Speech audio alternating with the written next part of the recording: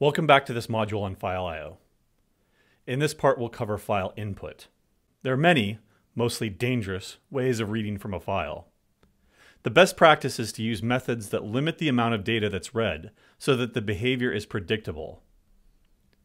Far too many programs don't do this and allow the processing of arbitrarily large amounts of data, leading to buffer overflows and security issues. We'll focus on the two most useful and safe functions: fgetc, which allows you to read a single character from a file, and fgets, or fgets, which reads up to an entire line from a file at a time. fgetc has the following signature. It reads a single char file from a file f and returns the ASCII value of the character read from f. It automatically advances the file pointer f to the next character in the file. It also returns a special flag value, EOF, when it reaches the end of the file so that you know when to stop. Let's take a look. First, let's open up that CSV file that we were looking at before.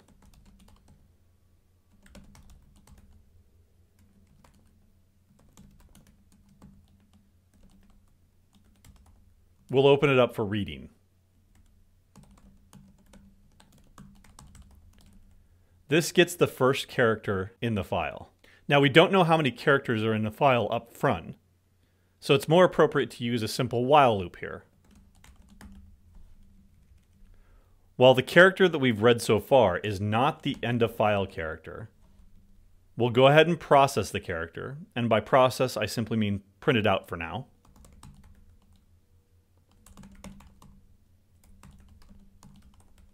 And then we need to set ourselves up for the next iteration of this loop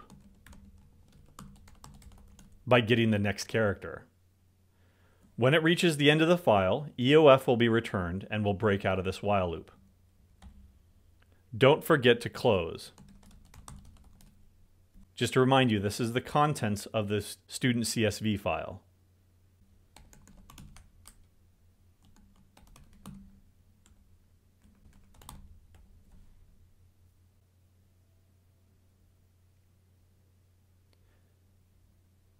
And it successfully reads every character in the file, including punctuation, numbers, and whitespace. fgets, or fgets, has the following signature. It takes 3 arguments and reads at most size -1 characters from the file f, placing the result into the first string argument. Typically, this is referred to as a buffer. fgets always reads 1 less than the size parameter in order to be able to fit the null terminating character, which it automatically inserts for you. It stops early if the endline character is encountered, so again it reads at most size -1 bytes. It can, and certainly will, often read fewer bytes. Moreover, fgets retains the endline character in the resulting string. If you don't want this, you'll need to manually chomp it out. The return pointer value is used to signal when it reaches the end of the file. It returns null when it does. Alternatively, for both of these, fgetc and fgets, you can use another function, feof, to determine if the pointer has reached the end of the file or not. Let's take a look.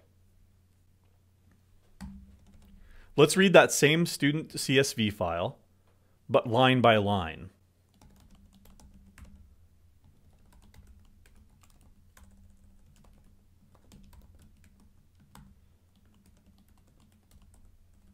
To read an entire line, I'll need a buffer.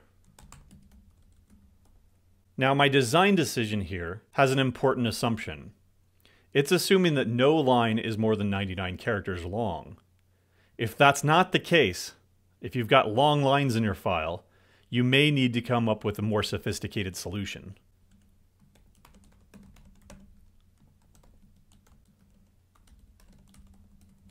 I'm calling fgets to read at most 99 characters, 99 because it needs room for that null terminating character, from f, and placing the result into s, my buffer. I'm using the return value here to determine whether or not I should stop.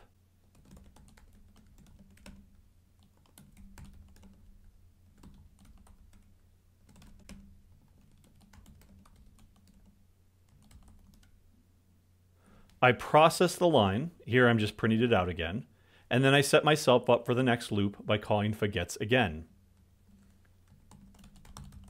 Don't forget to close your file.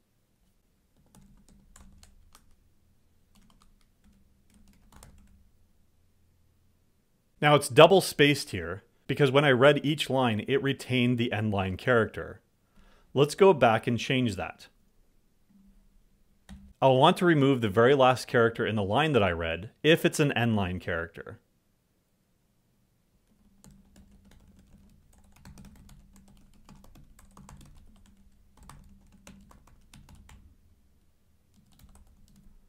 First, I get the length of the string, because if there's an end line character, it'll be the very last character.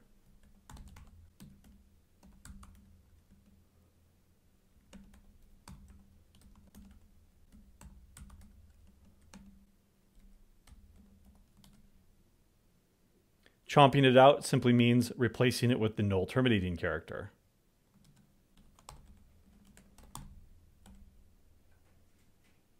And now we don't have that end line character in each of these strings. It's going to the next line because that's how I'm actually printing it. Now you can imagine a more sophisticated solution.